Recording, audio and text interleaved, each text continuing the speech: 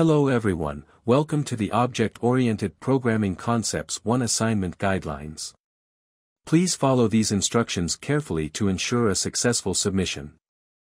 Your video presentation must not exceed 10 minutes and should be delivered in English. Use the Zoom platform to record your video. Make sure your camera is turned on, with a clear view of your face throughout the demonstration. Begin your video with a student introduction. Clearly state your name and student portal registered NIC number.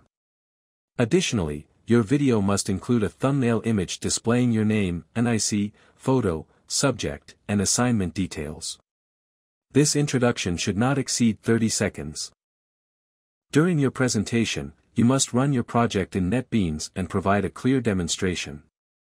Explain the object-oriented programming concepts used in your code. As an example, a student should demonstrate like this. Abstraction is the process of hiding implementation details and exposing only essential features. In my code, the vehicle class is abstract, meaning it cannot be instantiated directly.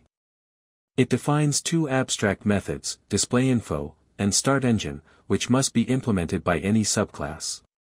This ensures that every vehicle has these behaviors while allowing different implementations for each type, making the code more flexible and maintainable. Before submission, ensure your files are properly named.